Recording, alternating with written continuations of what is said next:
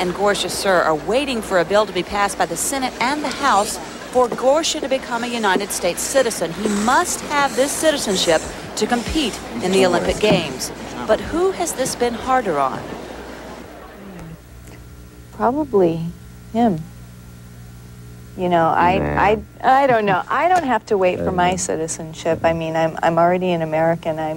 I'm free and clear. That's a big issue for him. And so much is riding on him, you know. I guess this country gave me so much already, so I can't complain, really. I can just hope. All we have is each other, you know what I mean? It's kind of like, well, we're in this together. If it affects you, it affects me. It's the way it goes. I mean, you know, you can't separate it. You can't separate us. And, you know, if it doesn't work for him, it doesn't work for me. If it does, great for both of us. You know, we're together.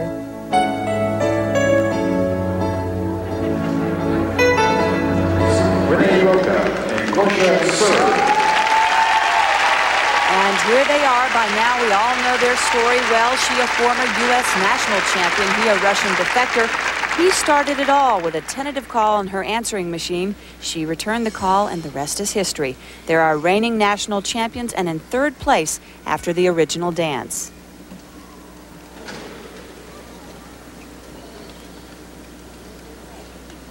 He, incidentally, is the first non-American citizen to win a U.S. title.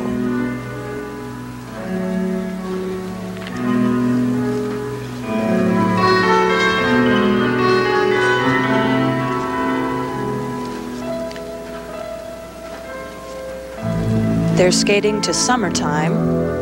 The title of the program is Whisper of Love.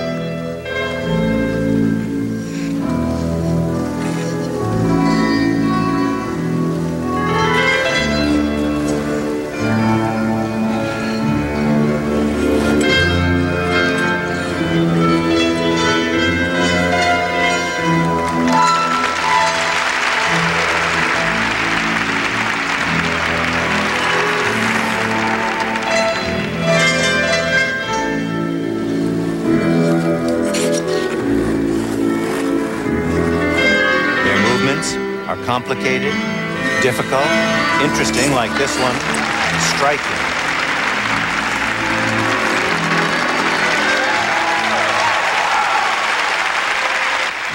And they infuse it all with a heavy layer of emotion.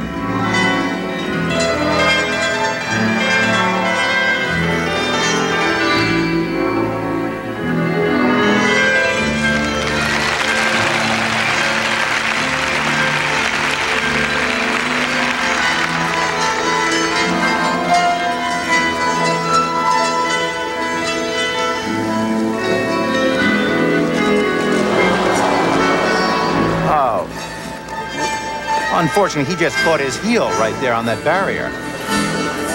Very unusual in ice dancing that you see mistakes like this. That theoretically should not hold them back too much, but it certainly will take some effect.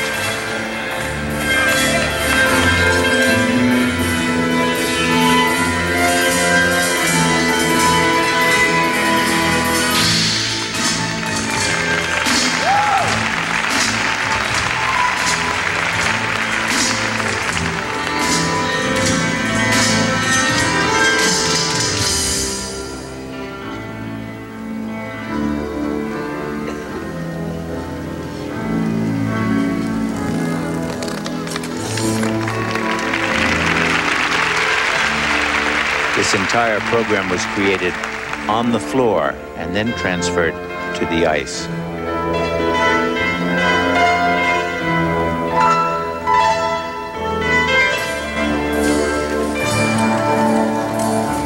Their 11th place finish at the World Championships was a real disappointment, and I think they've wondered at times if they'll ever be accepted internationally. Incidentally, 6 of the 9 judges from the world panel that judged that performance in Prague were suspended.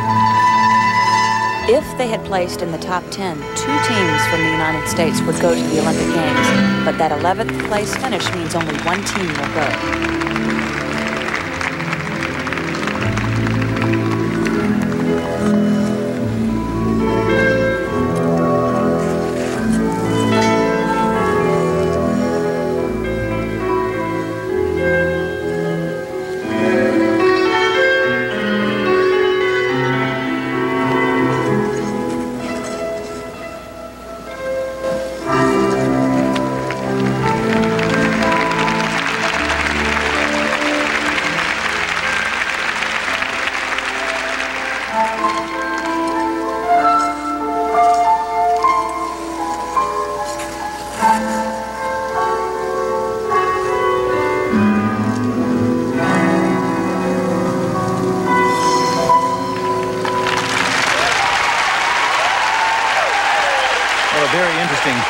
Combination of influences in their skating. You see some of the rather unique moves that the Duchesnays have promoted.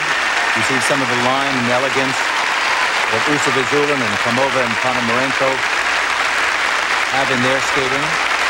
Overall, it's an elegant, romantic love story.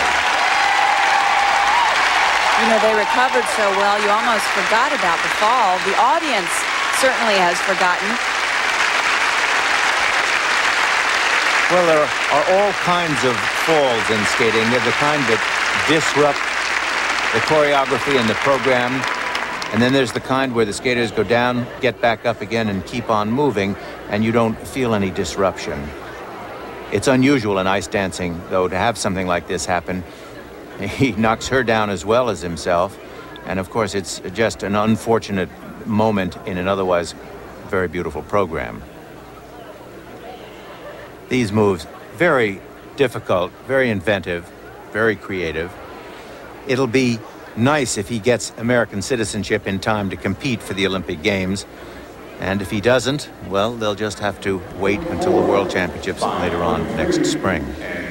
And here are the marks for technical merit. They ranged from a low of 5.0 to a high of 5.4.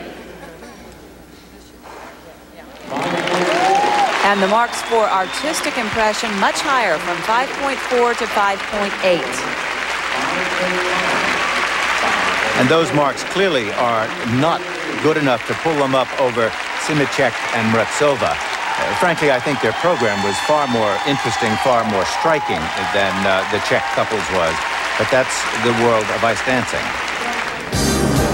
And coming up, the leaders of this competition, Sophie Magnot and Pascal Lavanchy of France.